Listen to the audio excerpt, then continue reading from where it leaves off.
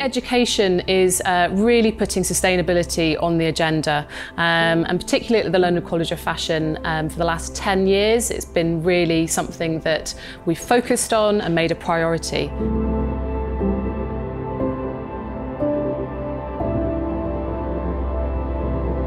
10 years ago, the Centre for Sustainable Fashion was established, which is a research centre, and they've done a huge amount of work to embed sustainability into the curriculum and also develop world-class research and industry partnerships.